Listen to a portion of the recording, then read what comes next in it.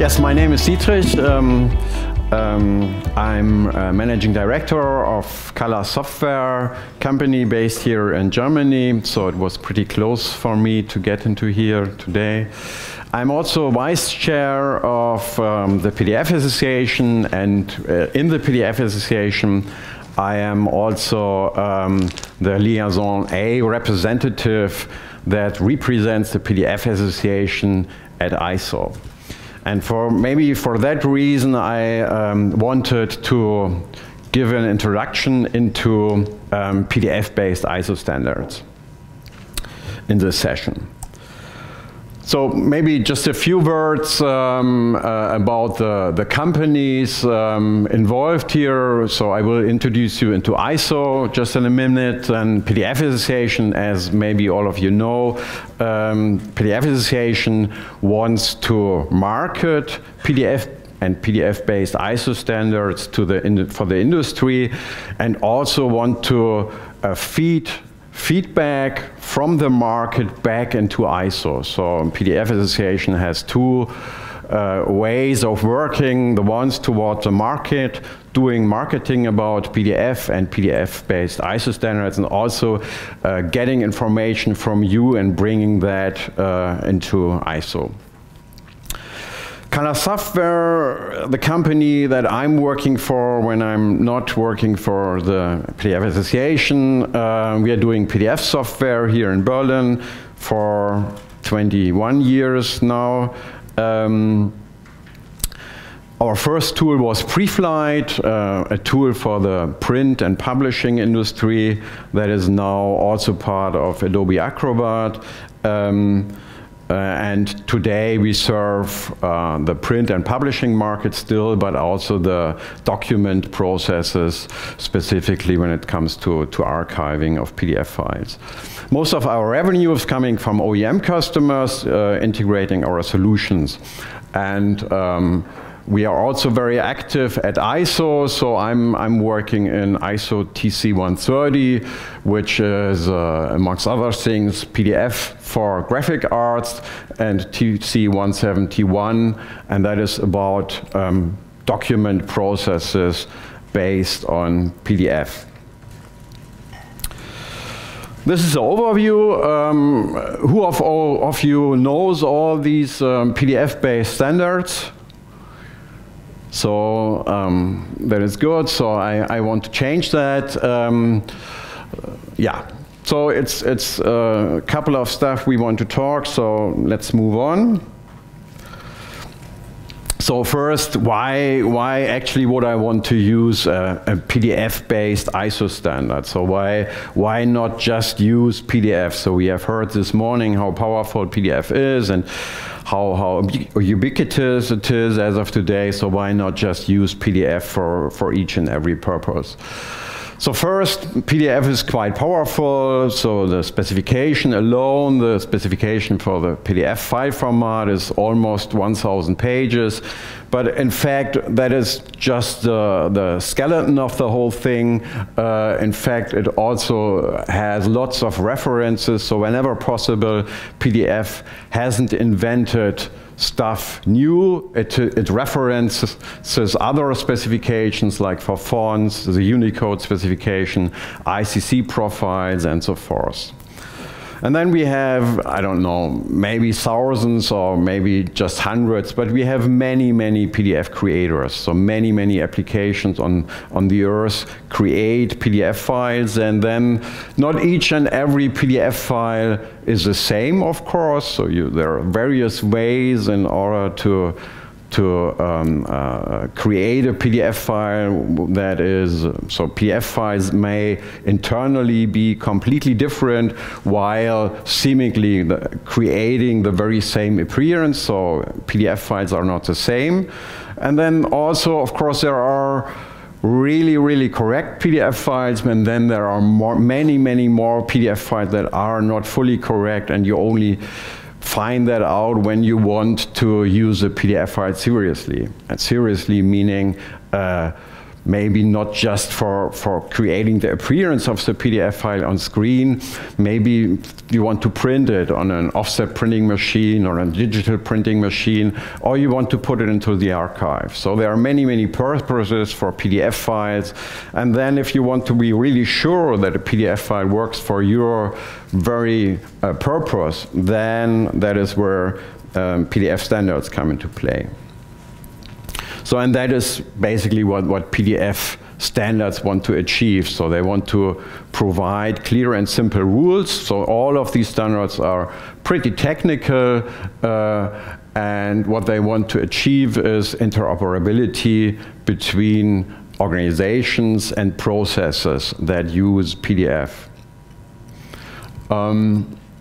So it's quality assurance, it's a reliable technical foundation. And then also, if you have a standard and something doesn't work as expected, you have a means to find out who is the culprit. So who has actually done something wrong. So a PDF file has been printed, but the advertiser who has submitted it to the printer complains after the PDF file has been printed because the appearance is not as intended. Then you can look into the PDF file and find out whether the creator of the PDF file made something wrong or the printer.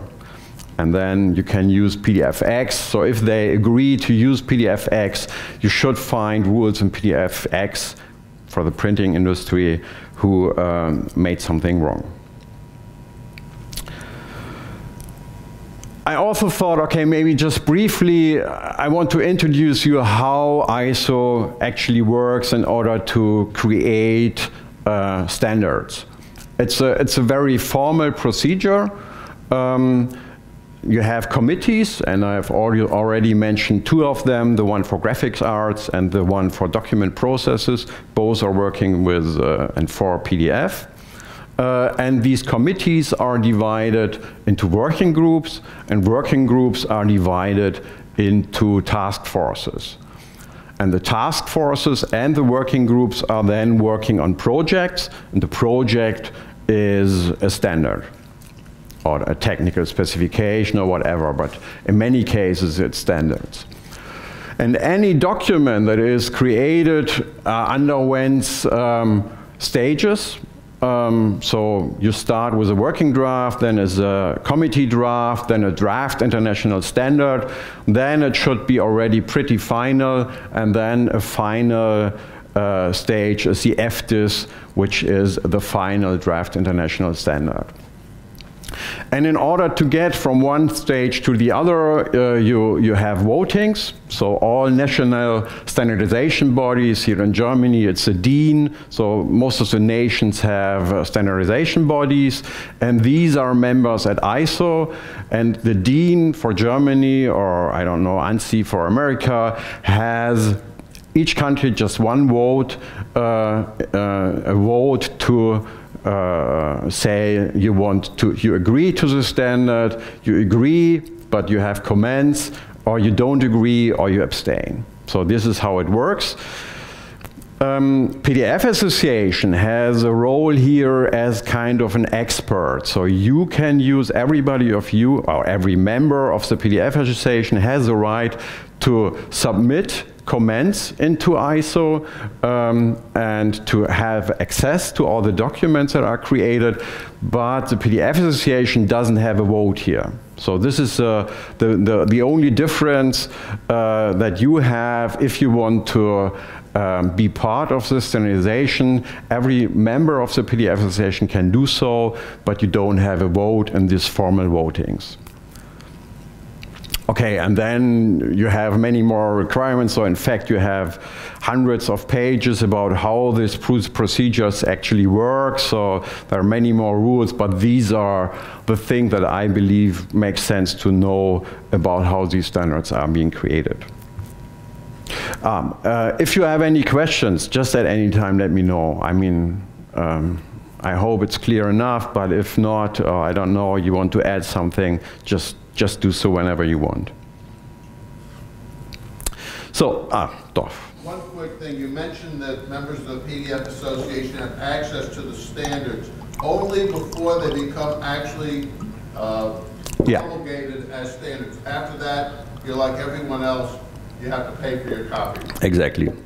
So do I. So I'm an expert there, so I'm attending all the meetings, but the business model of ISO is so that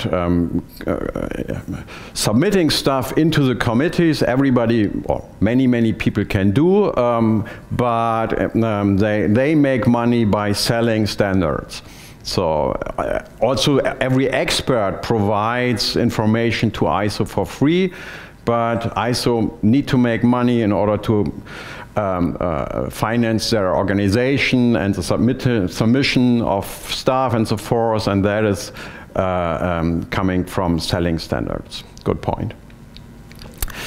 Anyway, so we have quite a few standards to cover. So the first one obviously is PDF 2.0, and I want to make this rather short because I believe we can hear many stuff during these 2 days and otherwise about PDF. So maybe just briefly, it has been developed within 10 years, and it was really the first instance of the PDF specification. So we have heard in this morning that it all started with PDF 1.0, and it was developed at Adobe, and at a certain point it was delivered to ISO from Adobe, and then it was published at ISO 32000-1. But that was pretty much the same as PDF 0.7 that has been published by Adobe beforehand. And this second instance of the PDF 32000 is now more or less completely rewritten, at least reworked. Many chapters are completely rewritten. The major USPs of PDF haven't changed. And what's now happening at ISO is PDF 2.0 is a new foundation that is planned to also become the foundation of ISO-based PDF standards, PDF-based ISO standards, rather. So far about PDF 2.0. And then we already have heard that, so I'm happy that Richard already covered, and Stefan, about PDFX, so we can be short here. That was the oldest standard. I have a graphic arts background too, so for me it was also very important when in my professional career with PDF, and that was about exchange of PDF files for the print and prepress industry. Yeah, it's of course closely related to other ISO standards for the print market. It is rather widely used in the printing industry, so at least everybody knows about PDFX. Stefan mentioned that not everybody is using the latest versions here, but it is very widely used. There are complaints from the industry that it's too broad because PDFX in just one standard covers the whole industry. So there's just one standard for offset printing, flexo printing, digital printing, screen printing, whatever. And the requirements actually are very different. So you can't, a PDF file that is created for an offset printing machine can't be really used on a screen printing machine, for instance. So, and then there are specialized groups like the PDF Gantt work group and PDFX Ready, and these groups build standards on the PDFX foundation with specifications then for the various printing industries. Yeah, we've heard that. There is PDFX 1A that came out in 2001. It was the first PDF-based ISO standard, and that was basically just the print color space CMYK. Does this work? Yeah, there. And then PDFX3 came out slightly thereafter, and the main differences here are in red. PDFX3, opposed to PDFX1A, has one major difference. It supports device-independent colors with ICC-based colors. And then PDFX4 came out 8 years later, so quite a while in between. And the new thing here was that transparency and layers are permitted. So PDFX1A and PDFX3 didn't support transparency, but that became possible with PDFX4. So, and because this is always an issue, I want to dig a little deeper into the transparency topic, and I want to do that by using an example. So in the graphic arts industry, designers, when Adobe came out with transparency in their imaging model by beginning of this 1,000 years, millennium, designers soon took up on that and used transparency everywhere. And this was in Germany, a German advertisement that became kind of famous because it created so many problems on the printing machines or in the RIP devices. And for the ones who are not that much interested in PDFX, the same topic actually also applies to when you discuss whether you would want to use PDFA1 or PDFA2. So what is the problem here? If you look into the file, so you have various instances of this smiley or whatever that is there, and if you look there, if you zoom in further, you can see this created of many objects. So you have in fact thousands of objects, and each of the objects interacts with the other objects by means of transparency. So you have a smooth shade here, and all these objects are laying in the Z order above each other, and each of them lets the background color shine through. And that means if you want to get rid of this transparency here, you have to create new images. So you have to kind of calculate the color appearance and make out of these thousands of objects, you have to create new objects with the combined colors. And transparency flattening takes place in a way that it would, for each and every place where you have such interaction between colors, it would create a new image. And you have to do that in order to don't get into problems with resolution. So of course you could create an image from the whole page, but then you would have resolution problems. So you need to create new objects for each of these locations. And then for this example, that means you would blow up the file size 10 times, and you would have afterwards 5 times as many objects. And in addition to that, you create many more problems. So of course, this more complex file is more difficult to process. But for instance, if you would have text that would be transparent, and this would be flattened into an image, you would get rid of the ability to copy the text out of the PDF file because the text has been converted into an image. The tagging structure for the invisible structure in a PDF file that is used for accessibility, for instance, usually gets invalidated when you flatten a file to get rid of transparency. And this, for the printing industry, it's important. You have changes in the color space, and that make it impossible to, after transparency flattening has taken place, for instance, convert spot colors to CMYK. So you introduce many problems when you need to convert transparency, when you need to flatten transparency. The term for processing real transparency, so you don't flatten the transparency, or you only flatten it in the RIP when you create the actual print of it, is you say you can process live transparency.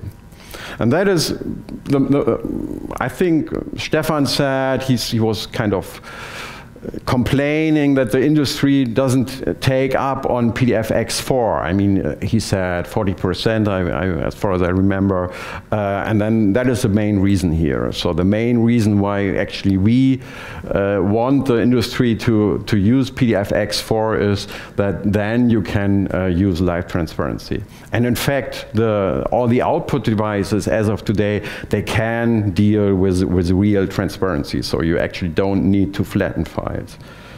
Yeah. So that's what I wanted to say on that, and I want to again say that the very same reason is the reason why we also say it would be better if people, instead of using PDF-A1, would use PDF-A2. I mean, I think there we have a similar situation, so there isn't much of an uptake on PDF-A2 in the markets, but actually, whenever you have transparency, it would be much better. Anyway, as I've said before, ICE was working on PDFX6. That is not going to be a revolution. It will rather be further developed, very similar to PDFX4, but based on PDF2.0, and then you have some additional information there that you can use just by basing PDFX6 on PDF2.0. So there are page-based output intents, black point compensation, screening information, halftone origin, and CXF. And because CXF is another ISO standard, I also briefly want to mention that one. CXF is spectral data. So, as you may imagine, the print industry is quite picky about colors, and especially are the big advertisers, they are quite picky about their company colors. So the Coca-Cola red, so if it's not really the Coca-Cola red, Coca-Cola can create many problems for a printer. So, and then on the other hand, the printing devices are really evolving. So as of today, you print on wrappings on houses, and you print on transparent foils, you print on metal and whatever. So the printing machines and the printing procedures are really evolving. So, and now of course it gets much more complicated today to make sure that the Coca-Cola red or the Pepsi, let's name the other one as well, blue looks the same on each and every substrate.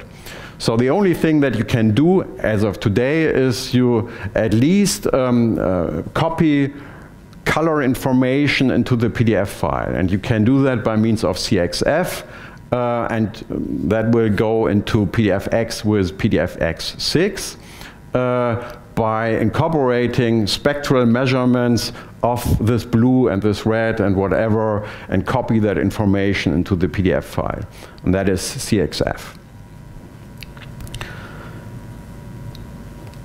So far, the print and publishing marked. Moving on to PDF-A. PDF-A, I guess all of you know what PDF-A is. It's for archival. PDF-A1 came out in 2005. Yeah, and it started with replacing TIFF in archives, and as of today we have, in many cases, it doesn't start with paper, so you don't scan the file, you just, a file that has originally been created with Word or any application, and convert that to PDF-A. So in comparison to PDFX, we now have something that is not intended to go to paper. So that may never have seen actually paper. A PDF file that has been created in Word, then converted to PDF-A and put into the archive. So we are much more in a digital world here compared to PDFX, where the final destination of the PDF file actually is paper. Yeah, it works with digital signatures. I mean, it's used all over the world, but it's much more used here in Europe. And some organizations don't just use it for archival, they understand that PDF-A is more reliable than regular PDF, so it's also used for interchange and interoperability. Yeah, briefly, I mean, I think that might not be new to many of them. Some requirements, colors, fonts need to be embedded, colors need to be device independent. As I've said, transparency is only allowed in PDF-A2, and PDF-A1 it would have to be transparency flattened. The same for layers, only allowed in PDF-A2. Yeah, and then we have the conformance levels. So B is the basis. 99% of the files as of today are conformance level B. You have A, which requires tagging structure and Unicode, and then you have with PDF-A2 ISO introduced also or something in between conformance level A and B, which is conformance level Unicode. And Unicode is a good thing. If you have Unicode for your text, you can do text search, you can search for a string in a PDF file, you can copy text out of the PDF file. Because it's, I think, a special case, quite distinct to PDF-A1 and PDF-A2, I want to specifically mention PDF-A3, which came out just 1 year after PDF-A2 has been published. And since we are talking ISO here, that was possible only in the procedures, if you remember, of ISO. It only was possible to do that just within 1 year, was because almost all text of PDF-A3 remain unchanged to PDF-A2. So 90% of the text is the same. The only difference is PDF-A3 allows for arbitrary content, arbitrary file formats to be embedded. So in PDF-A2, you could have embedded files, but only if they also comply to PDF-A. To PDF-A. So, and these are, many people didn't understand that in the first place, because they say, okay, you explained to me I need to do PDF-A because it's more reliable and it's a standardized archive format, and now you say, okay, but now you can embed just everything into PDF-A3. So how can that make sense? And yeah, I think the question is valid. The thing is, you have certain use cases, so here, it really doesn't make sense, in my opinion, to just make it possible to embed each and every file into an archive, so it doesn't make sense. But in certain limited use cases, as for hybrid invoices, where you have an XML structure combined with the PDF invoice, there it very well makes sense. Or if you have a source file embedded to your PDF file, then it also makes sense. Or if you have a digital dossier with various components, it very well makes sense. So this is PDF-A3.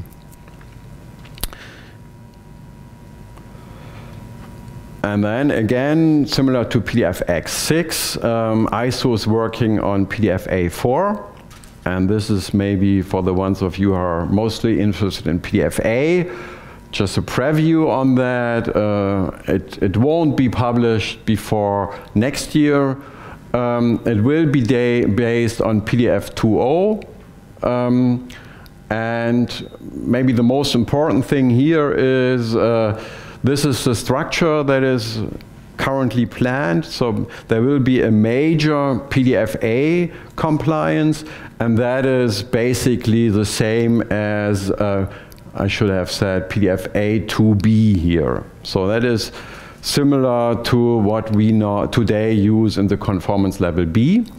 Then there will be conformance level F, and that will be the successor of PDFA3. So there it will be possible to embed arbitrary file formats into the PDFA container. And then PDFE, which is yet another PDF-based ISO standard, and the E stands for engineering.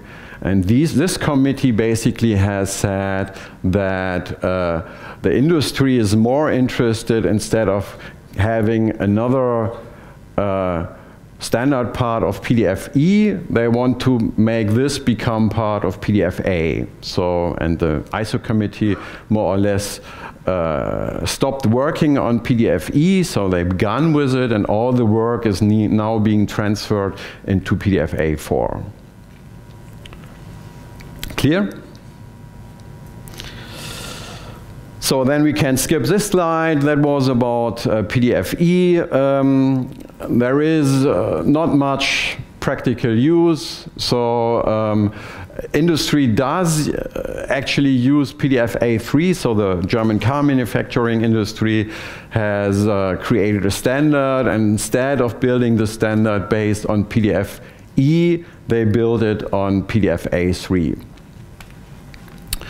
So the requirement for doing so was coming from the industry, and it works very well in PDFA. So in fact, PDFA4E has many similarities to PDF4F, because PDFE and PDFF allow for other file formats being embedded into PDFA container.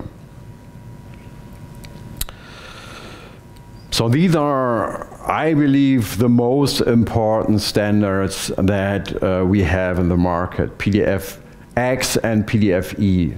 And now we are at rather specializing standards. PDFVT is variable and transactional printing. It's an exchange format for what is also called customer communication management or output management. A typical PDFVT file, VT1 file at least, has thousands of pages, and each of groups of pages representing, for instance, invoices or other mass communication stuff. The difference between PDFVT1 and VT2 is, the one difference is PDFVT1 is complete, while PDFVT2 might be a template, and the variable content is coming from other PDF-like file formats. So you have just one PDFV2 template, and then zillions of PDF-like objects with the concrete and the actual invoice data, for instance. The other difference between PDFVT1 and 2 is that PDFVT1 is at least somewhere used, while PDFVT2 in fact is not. Yeah, nevertheless, both address actually an increasing demand in the print industry, because the print industry, one trend there definitely is individualization, and yeah, you can have your cup with your name printed on it and so forth. So this is definitely something that is evolving. And the advantage of PDF for this market is, when you compare it what is there used today, like AFP and PCL and so forth, it has a wider graphical model. What I think is one of the issues in PDFVT, at least, is of course, with PDF, it's always about interoperability. So you want to create the PDF file somewhere without having to discuss with your print shop or so how you design your PDF file. And then you want to have, if you have all these invoices, you want to have metadata. So you want to know which groups of pages belong to an invoice, and then also maybe the zip code for the invoice, so that you can, when you print it, put it out in the right order so that your mail service provider can submit it in the right order, or you can submit it to the mail service provider in the right order. So you need to have metadata in order to specify which pages are for which zip code, for instance. PDFVT specifies the syntax for such metadata, which is called dpart. So PDFVT defined dpart, and PDFVT, this dpart is now also specified in PDF 2.0, but it only defines syntax and not semantics. So it only says, okay, this is the structure that you can use, but it doesn't say in which way you would encode a zip code in that structure. And that, of course, is only halfway towards interoperability. And that leads me to another standard, the print product metadata for PDF files, and that I'm going to mention later on. Then, of course, also here we have the same procedure again. So there will be PDFVT3, and that will be based on PDFX6, and that in turn will be based on PDF 2.0. Then we have PDFVCR, which is variable content replacement. It's very similar to PDFVT, and just briefly, the difference here is that the variable data is coming from a CSV file. So instead of having other PDF files with the variable content here, it's only possible to change text in the instances of the PDF file, because all the variable data is just from CSV. The advantage here, or the reason why that has been specified, it's about real-time applications, where you read something on, for instance, a credit card, you read information out of the credit card, and then get data out of a database in order to print the envelope for the credit card, for instance. Yes, please. Are there, or will be there some formatting rules, for example, for so how you want to print the address, for example? No, you have kind of a placeholder in the PDF file, in the template file, and you specify which data is variable by using tagging structure, and then you just, instead of the text is there, you would use the formatting that is there for the placeholder, and then you just exchange the text of the placeholder with the actual data. It effectively merges the equivalent of a comma-separated file, CSV file, based on the names on the columns, into a template which is defined in PDF. Okay, yeah. But no formatting. It's not PostScript again. We're not trying to do formatting on the fly. There's no form. Suggested, but we recently decided not to. I mean, if you want to do that, then you would use PDFVT2. That basically has all the formatting that you can have in PDF. This is specifically designed for high-performance, real-time print environments, and there you won't do formatting. PDF UA for universal accessibility came out 2014, 4 years ago. It's about accessibility. It's about the invisible tagging structure in a PDF file. And it tends, or it wants to address the issue that it's not easy to create a fully tagged, accessible PDF file. And by means of the standard, it's now clear how you can do that. Other than for HTML and ebook formats, this is something that you need in addition to creating the PDF file. So also in HTML, it's not so that it's always and automatically accessible, but you're quite there where you need to be for accessibility. That is different for PDF. So you can have a PDF file that looks very, very nice on screen, everything's just in place, but there is no tagging structure at all, and that means there is no means to use this in an accessible fashion. And that is where PDF UA comes into play. It has been designed to all these ISO standards share, for instance, at least in the next version, they will share lots of text. So whenever, in these days, when we at ISO develop something for PDF A4, we always think, okay, can we use the very same provision in PDF X6? And if so, we use the same text there. So that means all of these standards can be combined with each other. So you can easily, maybe not easily, but you can have a PDF file that complies to PDF UA, to X, to A at the same time. Okay, and then tagging is not just important because it has structure, it's not just important for accessibility, it is also important if you want to repurpose the content of the PDF file. So if you want to have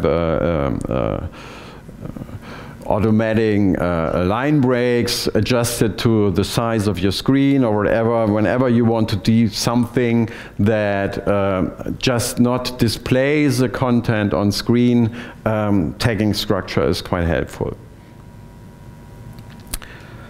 Yeah, technical basis, PDF A2U. Yeah, I think I have pretty much covered that. So that's all the standards that are around as of today. And the rest we really do very briefly, just a few more standards.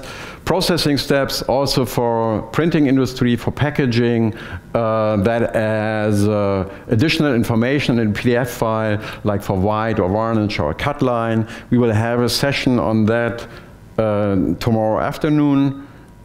PDF R, that might be important for you as well. There is a standard as of today which is called PDF raster that can be downloaded from PDF Association website. That has been developed together with Twain, the work group that works for a standardization of the communication between scanner devices and applications. And they also want to replace TIFF there as the exchange format between scanner devices and applications.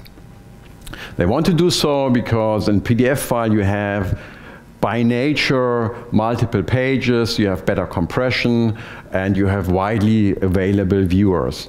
Of course, it strongly limits PDF features to make sure that the bandwidth of the communication between the scanner and the workflow of the application doesn't need to be much higher as of today.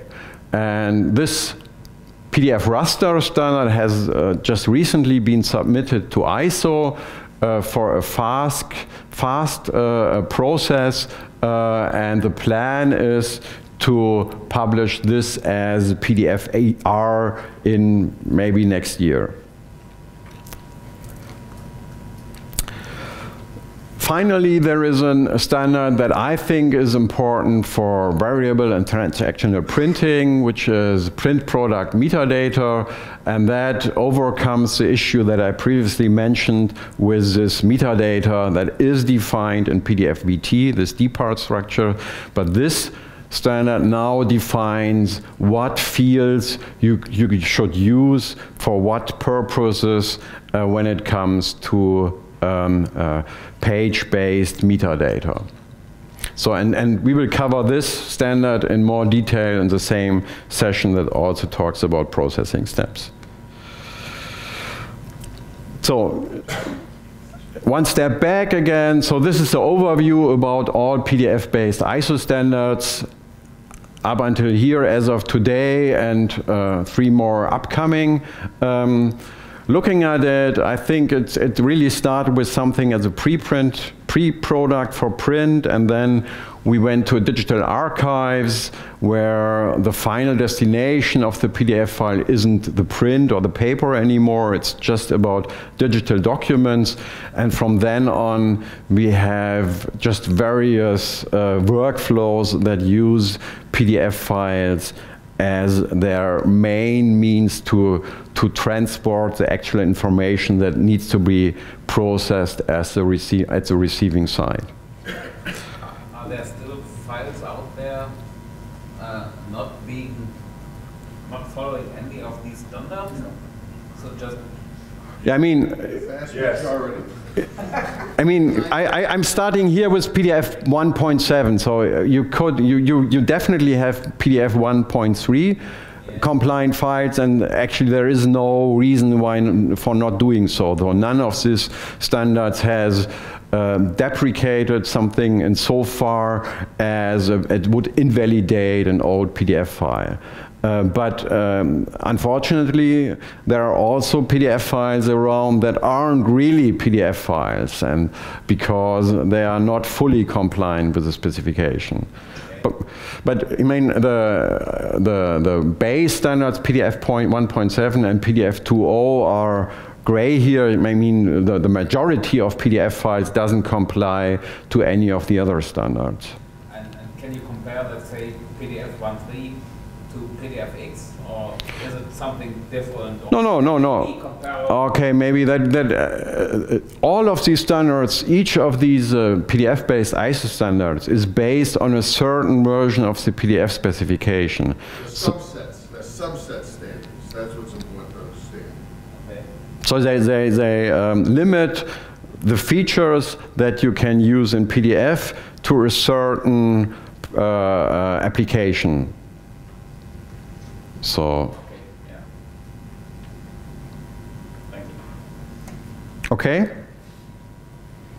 I mean, any other questions? Yes, please. Sorry, it's maybe a very basic question. I do apologize. But since this is a marketing stream, we seem to have gone down the route of having multiple different versions of the standards. Standards are great, let's have lots of them. But to me, that is a recipe for confusion.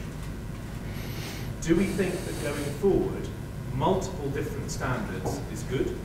Or should we be looking to recombine them back into a single standard that we can quote as the gold standard with all of these different... Yeah, it's a good question, definitely. I mean, the problem with that is then, of course, you would have a very high level. So someone who wanted to create a PDF file that it complies to all of the rules, it's pretty tough to do so. And then you also have contradictory requirements. So for PDF-A, you want a file that is as small as possible, while for PDF-X and print, you would want a file that is as complete as possible. So there are details that are contradicting each other. What we at ISO want to do is we want to merge that insofar as whenever, I mean, for instance, the whole font section that is about embedding fonts will be the same in PDF-X6 as it is in PDF-A. So on the basis of the real provisions, the standards will really become very similar, and only where you have contradictory or varying requirements or additional requirements for a certain industry, then they will be different.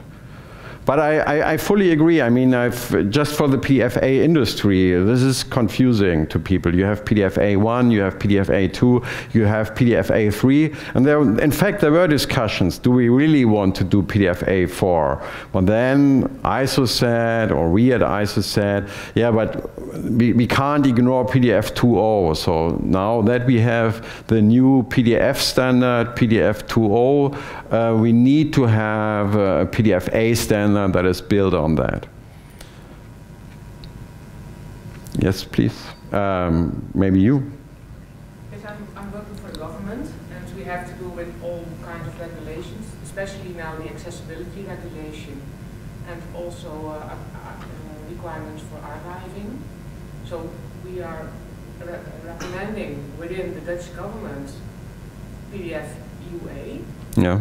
but also PDF-A, and well, all our customers, all our fellow civil servants say, which type we should have? How do we combine these two? Must we make two types of everything we will publish? So we need a golden standard.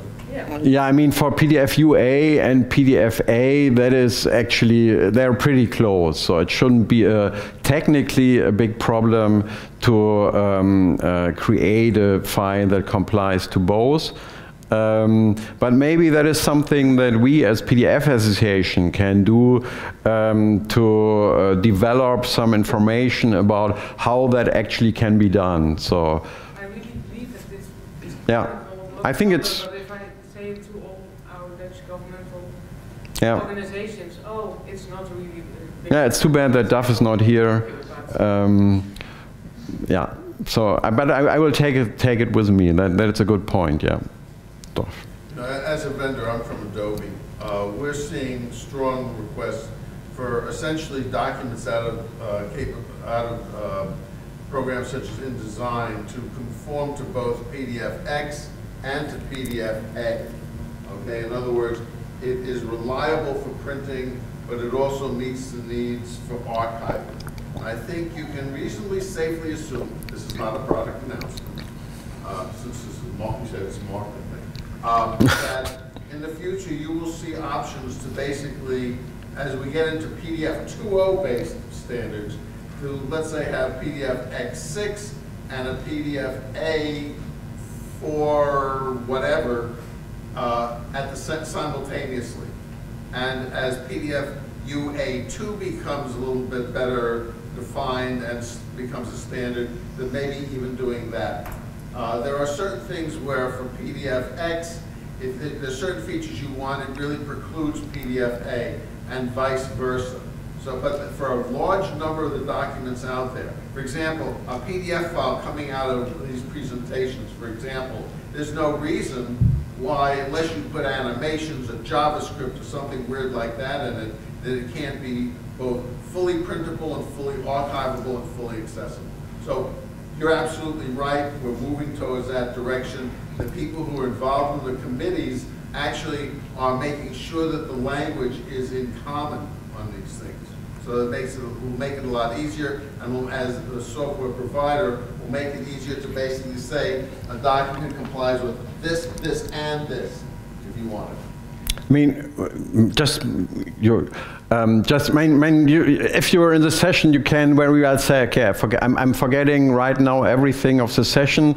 What is important here is really it's PDF-X for printing, is PDF-A, and maybe PDF-UA. So these are really intended for broad markets. The others are more for special markets. No, you turn. So what I'm hearing is that you're moving towards almost a PDF core with variations.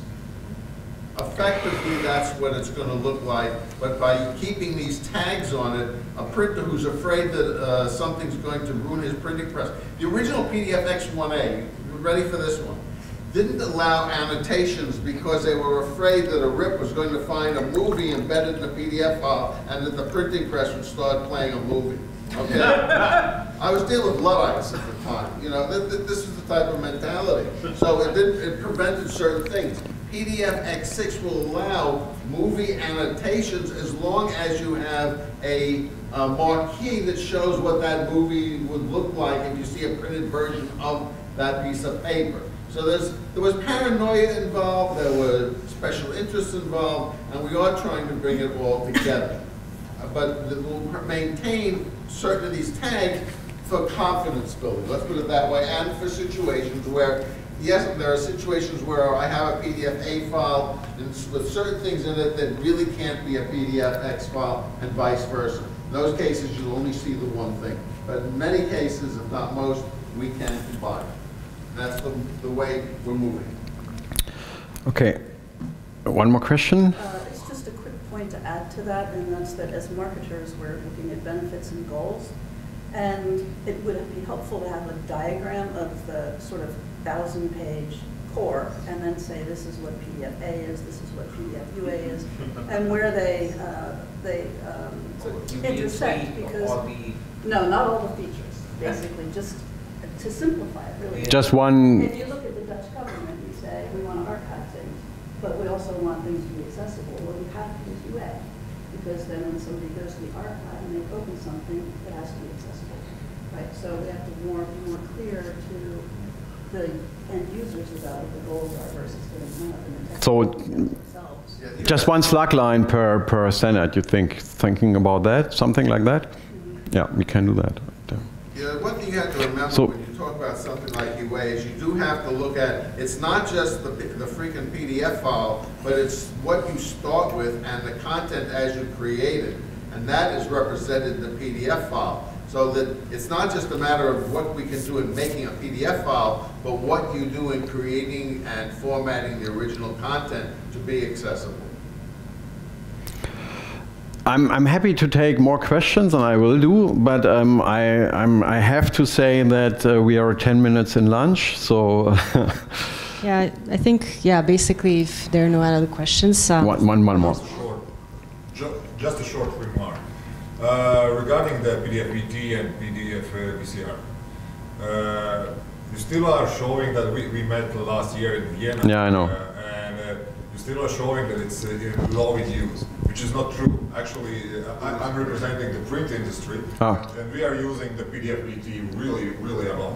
The problem with PDF-VT and PDF-VCR is that the software that allows to create such files are garbage. I know that you will now put something on me, but it's true.